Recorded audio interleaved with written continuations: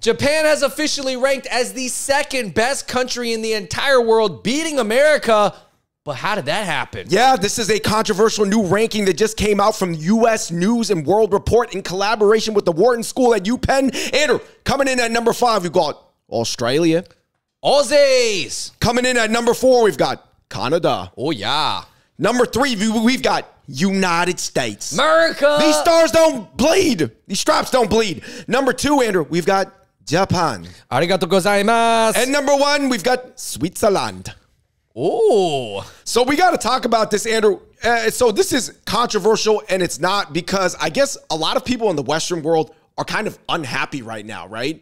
And guess what? This is the exact same ranking as 2019. Oh, my goodness. So it's actually really not, I guess it's like a big deal. Every year they release it, but it's not. Right. But I think we got to go into the comment section. How are people feeling about this list? Has anything changed? Because obviously you could say the United States is in turmoil right now, but also you could say that it's really not in bad shape at all, depending on how you look at things. So guys, we're going to delve into this. Please hit that like button. Check out other episodes of the Hot Pop Boys. Check out Smile Out Sauce at Amazon.com. By the way, Andrew, number 6 was Sweden.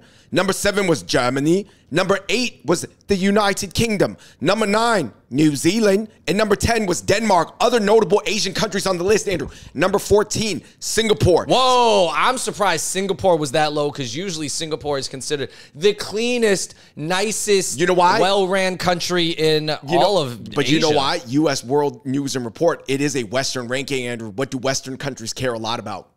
Freedom.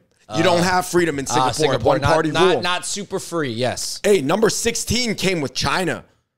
In a way, I thought it could have been higher. It could have been lower, depending on, the Western world is just the at way. 16, China, okay. Andrew, not bad. they ranked it above South Korea at number 18. Whoa. By the way, this is not a where you would like to live ranking. This is based on like country power. Wow, South Korea, man. I could see the Koreans being a little bit butthurt about that, man.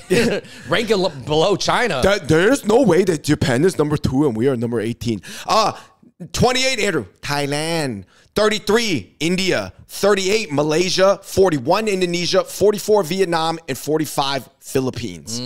By the way, guys, there's a lot of factors. This is not just based on quality of life, Andrew. There's a lot of things: entrepreneurship, adventure, heritage, and including factors of countries' projected future growth. Yeah. Guys, all in all, I would say America ranking right below Japan at number 3. I would say based on how a lot of people have been talking about America, that's not a bad ranking at all. Like, I would say the U.S. is actually kind of high considering how many people in America, and we've talked about it in our videos, think that America's collapsing. Right. Well, it's very, very interesting because the emotional sentiment based on the current trend lines, but where the stock is actually at, are different. So we're going to get into that. Real quick, Andrew, I just got 5 quick thoughts on Japan. I'll tell you this, Andrew. Japan is one of the best places I've ever been. You were a fan. Do you like it?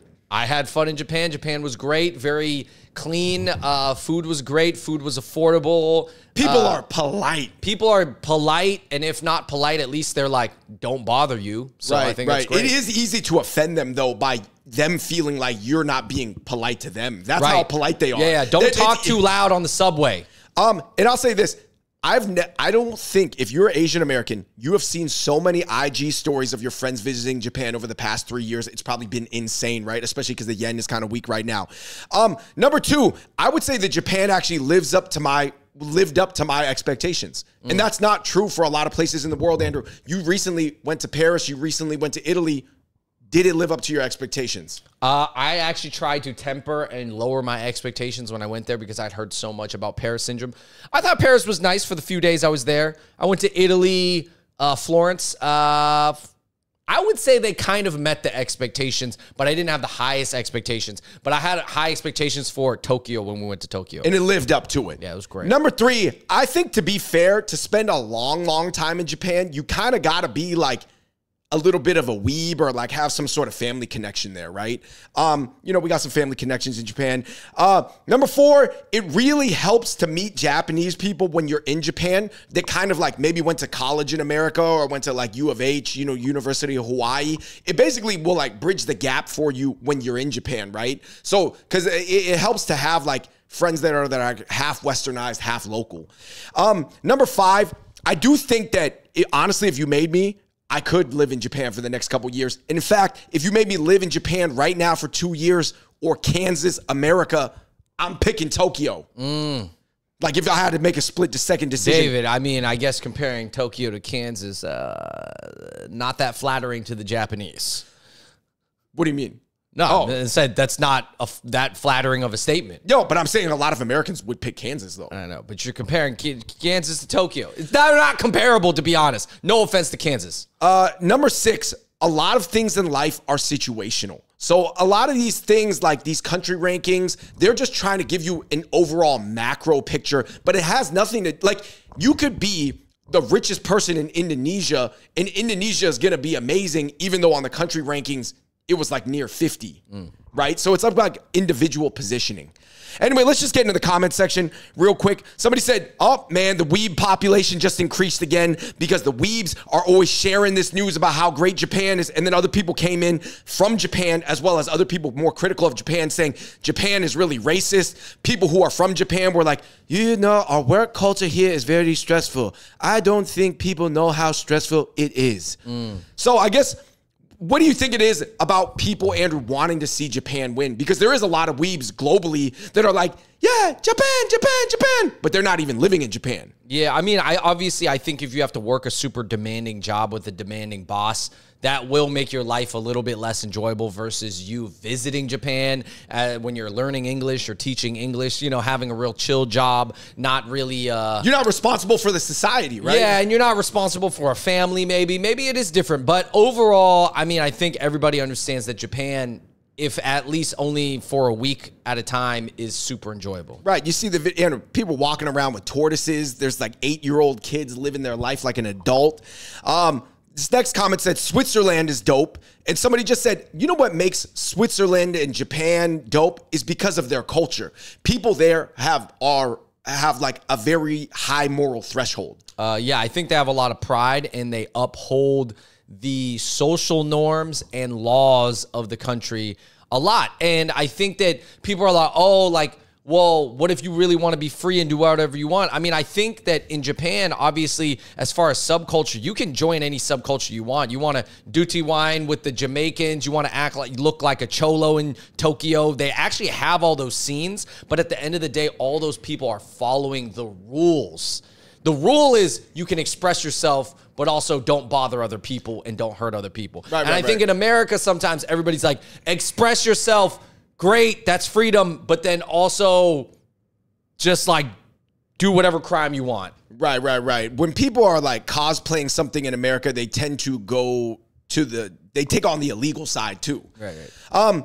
This person, then there was a bunch of comments saying the U.S. being third is crazy to me. Oh my gosh, this list just lost all its credibility. It was just the U.S. listing the U.S. at number 3 to not make the U.S. feel bad. So basically, there was a lot of people feeling like, or buying into the pattern right now where a lot of Americans are dumping on America, but a lot of people were saying that's also very American. Do you think that people are confusing the trend lines that America's no longer a blue chip stock, or is America just a blue chip stock, Andrew, in the stock market that happens to be not performing very well like Nike? Nike, by all means, is still a blue chip stock, but it just had a really bad quarter.